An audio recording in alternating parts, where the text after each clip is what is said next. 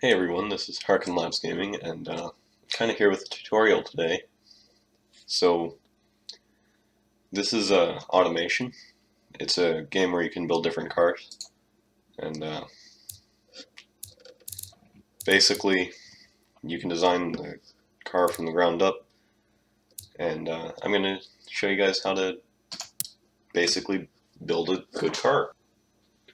So first things first, there's a lot of different cars to choose from, and a bunch of different eras you can have. Like you can go in like mid 2000s or like the early 2010s, and then you can go all the way back to 1940 something. Yeah, 1946. So today I guess I'm going to show how to build basically, let's go with 1980s, because a lot of the cars on the like that you can download off the forums and repository for BeamNG, there are a lot of 80s cars. And a lot of them I've seen, they have a little bit of weird issues with them. So, say I'm going to build, let's just say 1985 sedan, 106-inch wheelbase. That's mid-size car, maybe a little bit on the larger side for the 1980s. And first thing you want to do is you want to select material, and the material typically found in these cars is either corrosion resistant steel for like higher end cars, or just normal steel for like budget cars, and a little bit in between. I'm gonna pick corrosion resistant. And in the 80s, they were starting to get like unibody cars, and no one has space frames. Space frames are only race cars, and light truck, that doesn't apply here, because that's for like if you have like a cab of a truck and then you want to have a bed on it, then you have this, because it basically puts a frame on the back of the vehicle. I'm going to go with the unibody because that's pretty common at the time. For this, you don't want to pick steel, because steel really does not like hold up for chassis. You want galvanized steel at least. Front traverse is like a front wheel drive application. Front longitudinal is for rear wheel drive, and then rear engine, that's a whole other thing. So let's make a rear wheel drive sedan. The typical car is McPherson in the front, and in the rear it sort of depends on the car. For rear wheel drive in the 80s, it was pretty common to have solid axle with coils and springs, or leaf springs. But they also sometimes could have semi-trailing arms for a like a higher end car, like a BMW. And like little sports cars, they'd have double wishbone all around, and sometimes McPherson in the front. So it just depends on the car. So I'm going to go with coil because it's cheap and it's easy. Now for engines, this is going to be an American car, so big V8. 60-degree engines are only really for V6s, so I wouldn't really choose that for a V8. I've seen a lot of V8s that are 60 degrees in automation. It's typically not the case in real life. Normally, American older engines are cast iron, pushrod, and like cast iron head material. Normally they don't have overhead cam until like the mid-90s. And normally these, in like a normal car, they're always cast iron unless they have a forced induction, like a turbocharger or a supercharger.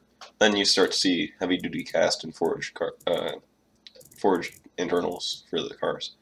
Now there are cast iron flat planes that basically change the firing order of the cylinders, and that's pretty useful if like I know like Crown Vics and basically Fords with like the Mustang GT and the Crown Victorias and stuff like that with the 4.6, I'm pretty sure were cast iron, or not cast iron, but flat plane V8s. But we're just going to use normal. Oh, I forgot to change the engine size. So let's make a 315 cubic inch V8. And let's make it completely square. there, 315 cubic inches. I use cubic inches because America.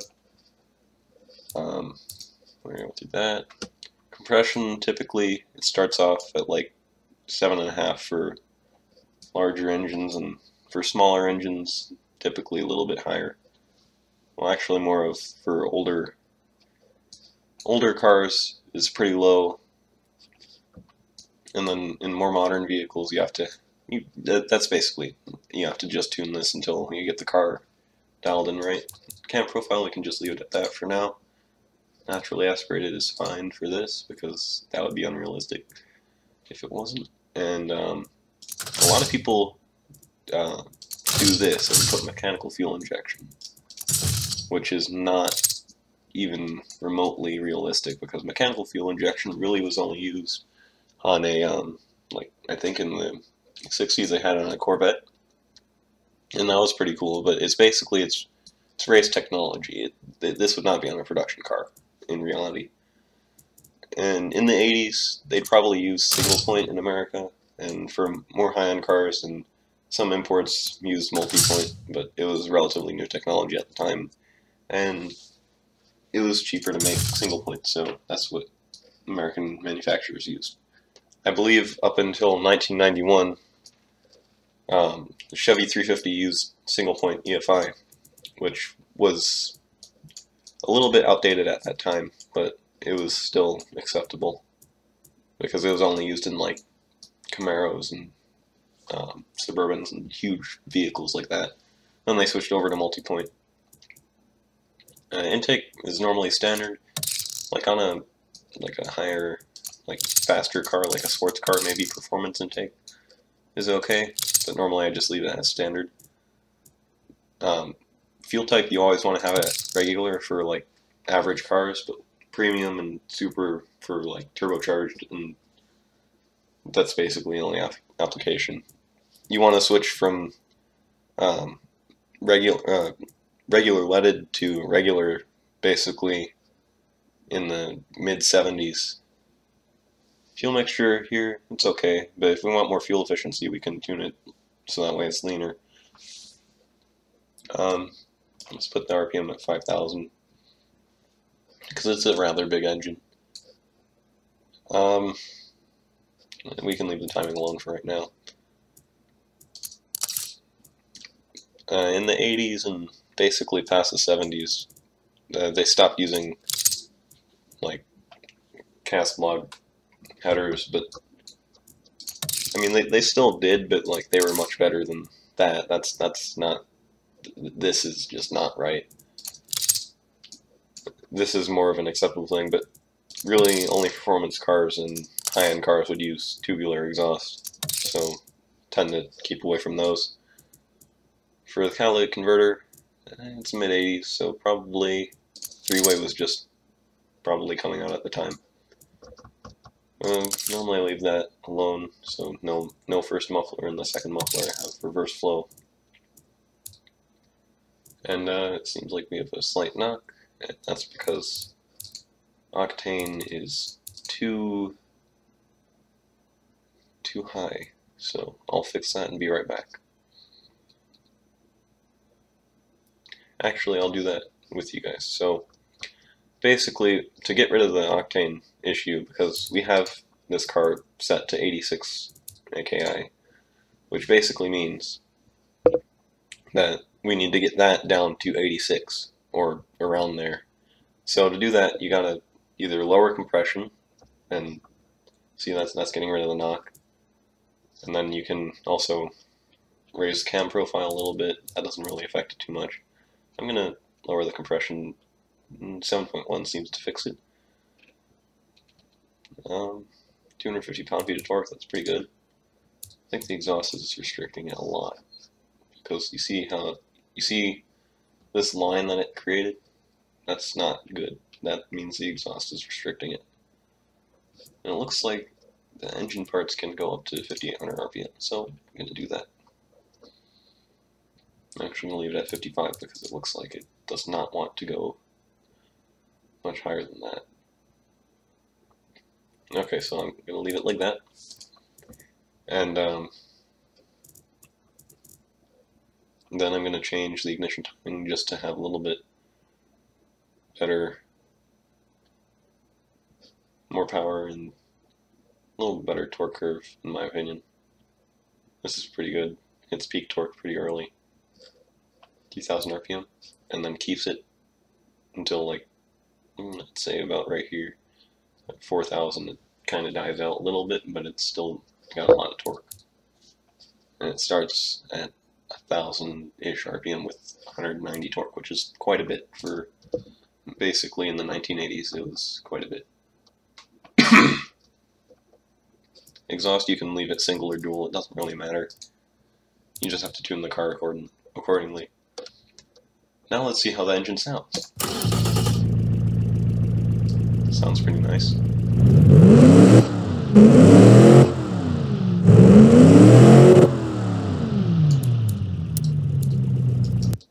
So yeah, that's a pretty good sounding car. Now you pick the body of the car, which basically these are all the selections. And if you see here, it says 1985 sedan, 1985 wagon, 1985 coupe, you know, so on and so on. And if you're making like a sports car, definitely use the coupe, because otherwise it just doesn't really make much sense. Unless you're making like a Charger or something where it's four-door fast car. With this, then you can stretch the car, and the body of the car, a little bit. It's got a little bit of freedom here, so it's pretty good. I'll be right back when I get this in the shape I want it to be in.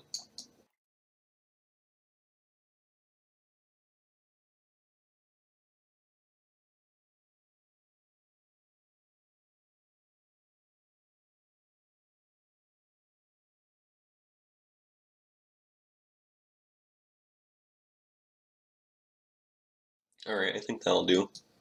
Basically, it's just you can change the shape. I think this body is probably a little bit too modern for 1986, but it's okay. We'll just have to deal with that. Now, I'm just gonna paint it. Let's go with like a retro color. How about this blue? That blue looks nice on it. Oh, I'm gonna disable morphing. So you can change all the different colors of things and like make your car have like plastic bumpers, which was common on economy cars of the time. And you can change all the trim, make like have chrome trim or steel trim. But that's not really realistic for this car, so I'm just gonna leave it as is. I'm gonna make the wheels completely steel because there's like a little chrome lip that forms on them. If you like it presets to have a chrome lip for the little edge of the wheel, so I don't like that on the steel wheel design like this. So now I'm going to design the car and then come back.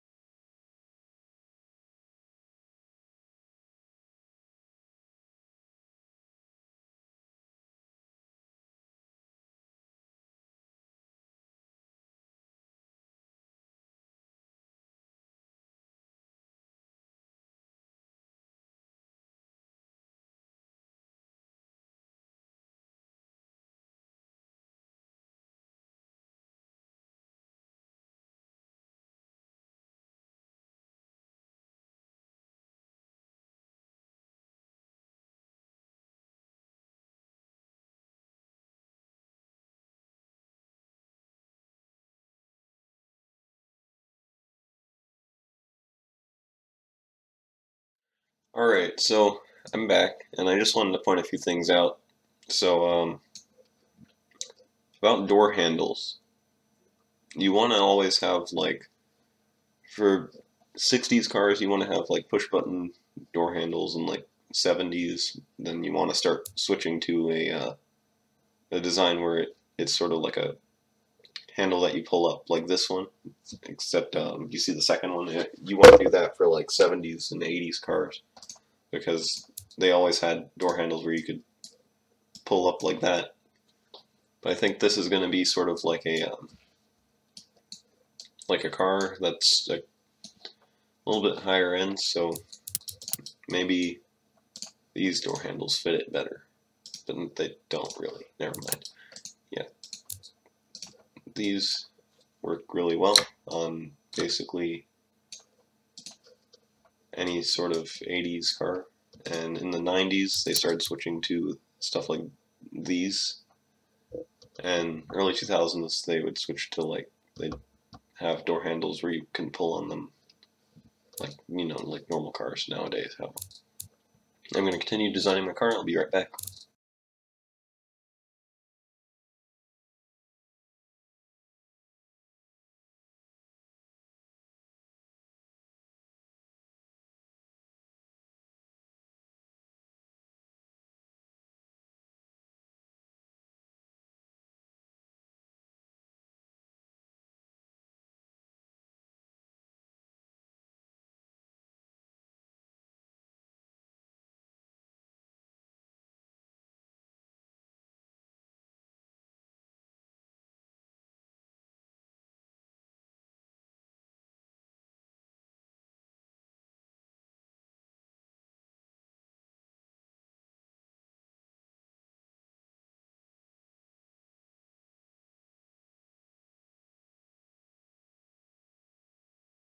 Alright, so I'm back and I've designed my car. So a few things to go over is that you always want to have like a lot of detail. So what I've done is I've overlapped a few things. You always want to remember these buttons right here, because like you can put things in front of other things. Like if I didn't have that button, it would look really weird like that. See, the grill would just become part of the headlight. This, now you can see that the grill and the headlight, like the headlight goes over the grill. So with this design, it's sort of trying to emulate a American semi-luxury sedan, like not super luxurious, but like not like a family car either. So like it's not a Cadillac or anything. And I also put the lettering in on the back. It's always useful to have. It's sort of a muscle sedan, sort of like a Chrysler, like a 300C or something, except a little bit older. Now, a lot of the times, automation does not have the parts you want for your car, so like these mirrors don't really fit the car exactly, but they're good enough that I don't really mind. Another thing you always want to like make sure you do is like with antennas and stuff. You want to make sure you have cardinal lock on, or else it'll just sort of be at an angle, and then you have like a weird antenna that's facing forwards. But if you put cardinal lock on, then it'll straighten out, so that way it goes straight up.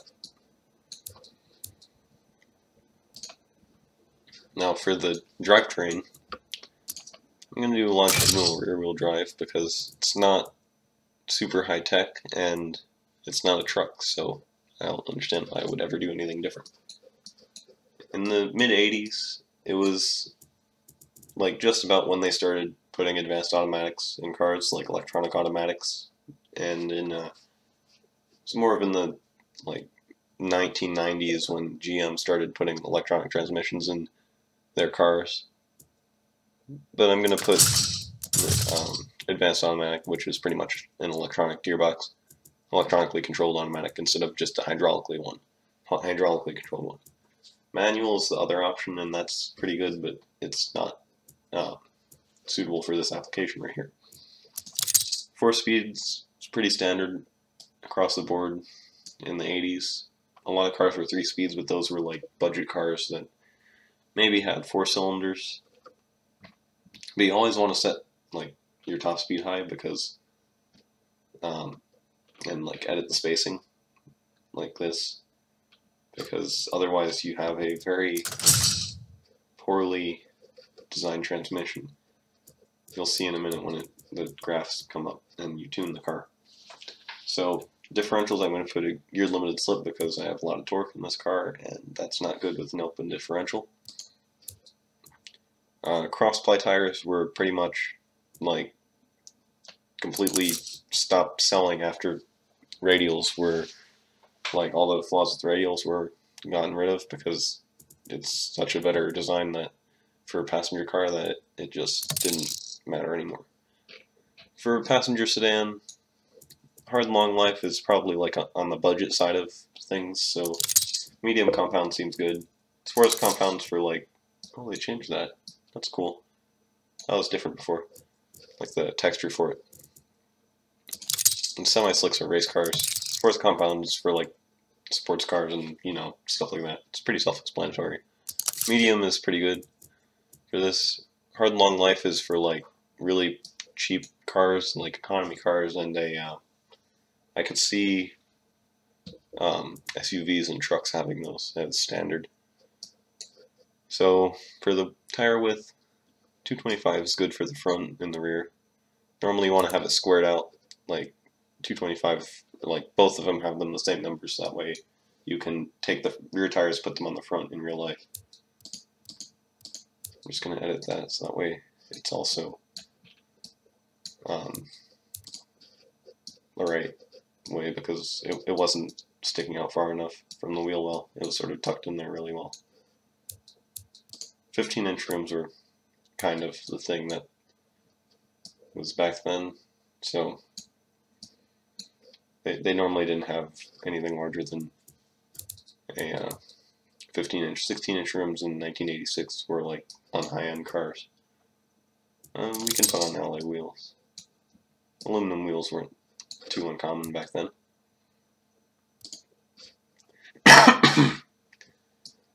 So for this, for the brakes, you want to have probably 2-piston front, and then, oh, I need to edit that. It's not supposed to be that bright. There. Solid discs are what I use because vented discs, they've notched them. In this game, vented discs are more like a drilled and slotted rotor, when they're really just supposed to be on the edge here. On the edge of the rotor there's little holes, when solid disc there's not. So I tend to use just solid discs because it just doesn't really make sense to have like a normal car with drilled and slotted rotors. Are the tire sizes different? No, they're not. That was weird. Alright, so I'll do 11 in the front, 10 in the rear. Dual piston in the front, single piston in the rear. That's pretty standard for the time period, at least, and honestly today. We still use that a lot in today's cars. For pad type, I normally leave it at 50 unless it needs to be changed, but we'll worry about that later on, along with the brake bias. For the under tray, we don't want anything because this is like a skid plate, and skid plates so that way you don't puncture an oil pan. And this stuff is only on like race cars for 1980s, and really only makes its way down to normal cars in the mid-2000s, like 2013-ish cars maybe had them for fuel economy purposes. Cooling airflow, we can change that to maybe 65. Brake airflow, I normally change to like 5 or 10 just to have that there. The seats, I could put in bench seats and a standard interior. It's pretty standard for the kind of car I'm trying to build, so why not? In the 80s, it was normal to have that. Standard HVAC makes sense. Yeah, I would put a cassette in the higher end variants of it because this is the base trim level. Power steering, hydraulic was like when they first started having that in the 60s and 70s. Variable hydraulic was in the 80s. They definitely did that to improve cars. ABS was not mandatory at the time, so we'll make that optional and have that on a higher trim level. Safety, we'll have it at standard 80s because that would make sense for this kind of car. And we're not going to mess with the quality sliders at all. The springs, standard springs are good, and so are twin tube dampers. I don't know why there's really a need for anything else. And seems to be good, it just needs to be tuned now. So I'll get to tuning and then come right back.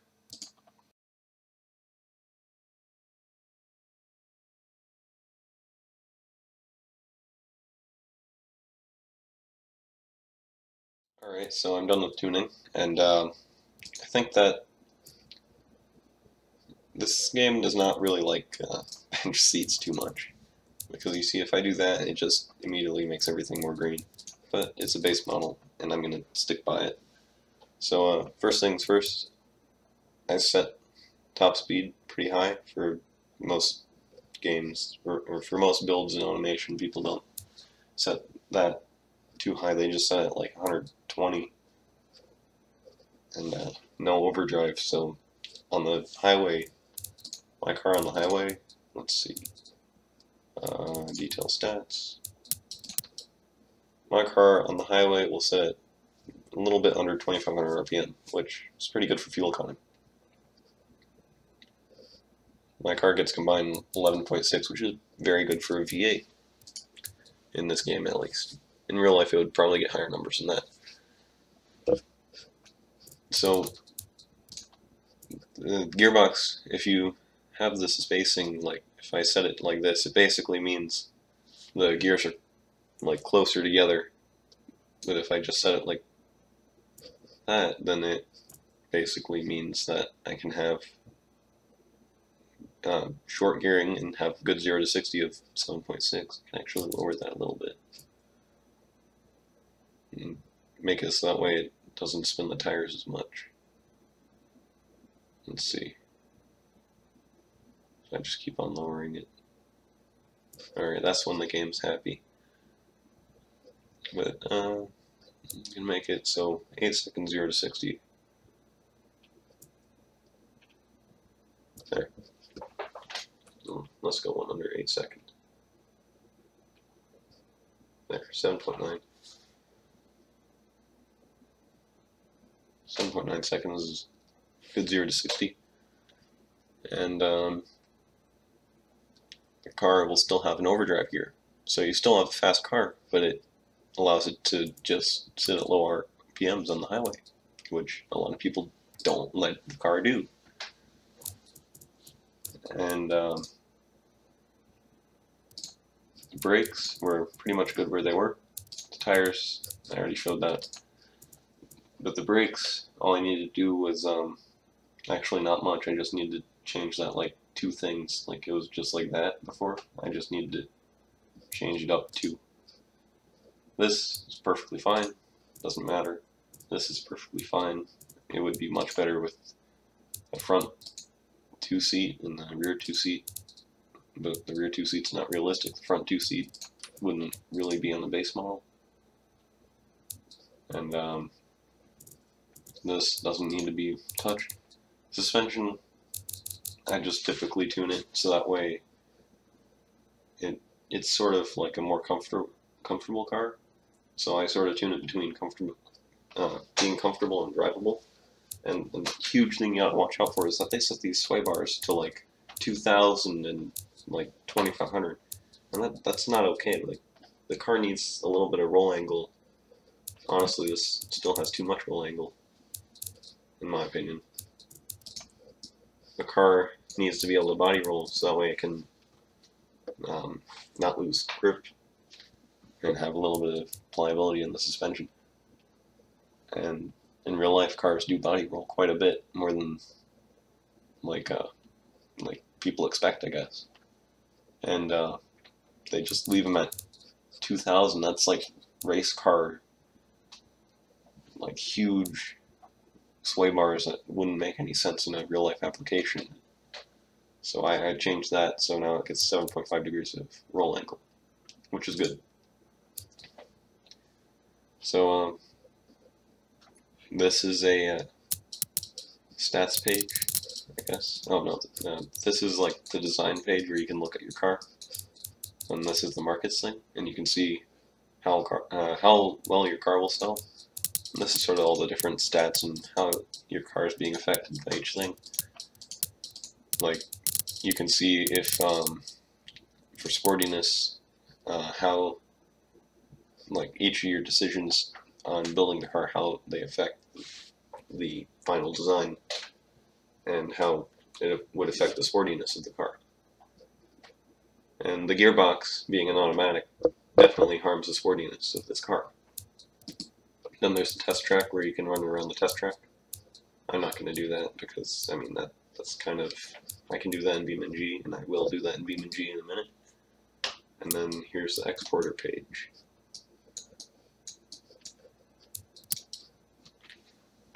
And, alright, I'm exporting my car, so I can drive in BeamNG, and then I'm going to see how it does.